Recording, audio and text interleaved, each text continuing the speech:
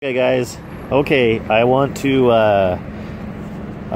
address blower speed. So this unit is having problems with the blower speed not being enough.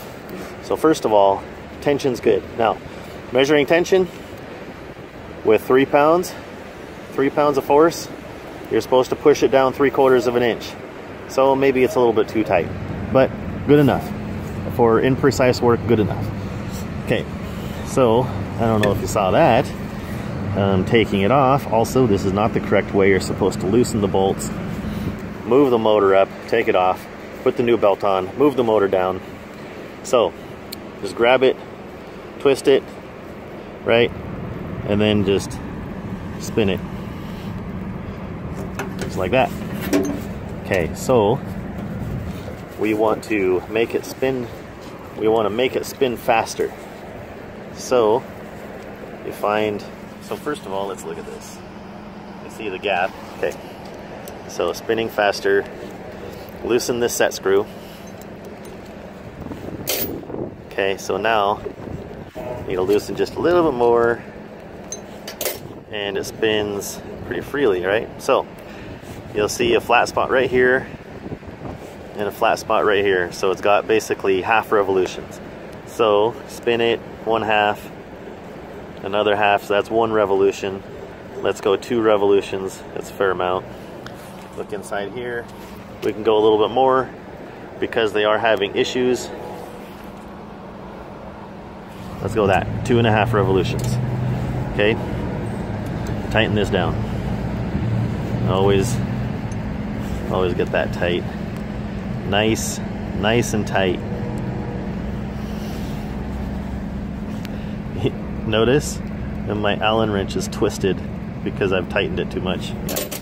Okay, so now we have to align it.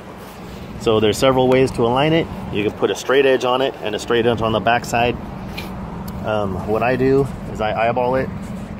So I'll get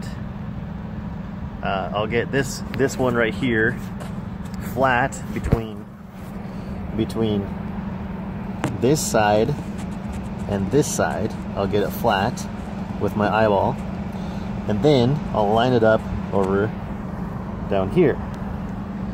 Then I'll get it flat on this side and on this side and line it up on this, and it should be the same distance, you know, like if there's a bit of a gap and a bit of a gap, then it should be the same. Now because I tightened it, if it was perfectly aligned, now this is going to be too far in that way, right? So there'll be it'll be nice and lined up maybe here, and it'll be out here or something like that. So I'm gonna check by sticking my head in there, and then I'll show you how I fix it. Okay, so it turns out that it was almost perfectly aligned, which means that ahead of time it wasn't. Okay, so how you fix it. So let's look at this. We got the flat spot that I mentioned, and then we have a pin, which means that on the back side of the pin right here, I even put my Allen wrench in there, right there is another set screw like this, right? And it's supposed to set down right on the pin.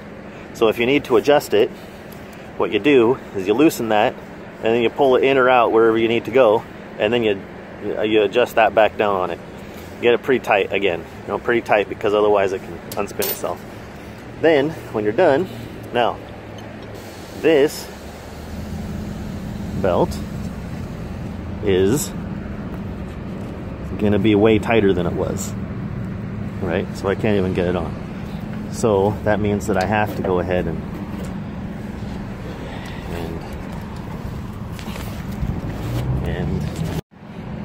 all right, I pushed a button and I lost you guys. So when I loosened these, the motor dropped. You can actually see the tension on the wires right there. So that was fun. But the motor is all loose, and I gotta slide it up. There we go. Okay, so I slid it up just by grabbing back there and just lifting the whole thing, kind of shaking. Okay, tension, look at that. The tension is almost just perfect. If I needed it tighter, you have these little slots right here, right? So you stick your screwdriver in there and then wedge it that direction. And then there's another slot here that I don't really have access to, kind of do. Anyway, I don't need to adjust it because look at that. So now you can use a wrench, crescent wrench, whatever. Crescent wrench, time consuming. I ended up liking this better. You always want to be careful to not over tighten it. You probably didn't even see that. Bad cameraman skills. Okay, then there's another one in the back that I need to use feel, which means both hands. So that's it, man. Good luck.